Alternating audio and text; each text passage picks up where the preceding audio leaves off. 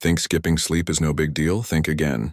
If you regularly sleep less than 6 hours a night, your body slowly begins to break down in ways you might not even notice at first. It starts with your brain. You lose focus, your memory gets foggy, and your mood shifts. You may feel more anxious, irritable, or even mildly depressed, and all because your brain hasn't had time to reset. Then your immune system weakens. Just one night of poor sleep can reduce your immune response by up to 70%, making you more vulnerable to infections and slower to heal. Your heart suffers too. Studies show that people who sleep less than 6 hours are at a much higher risk of high blood pressure, stroke, and even heart attacks. And it doesn't stop there. Lack of sleep messes with your hormones, especially the ones that control hunger. That's why you crave junk food and gain weight more easily when you're sleep deprived.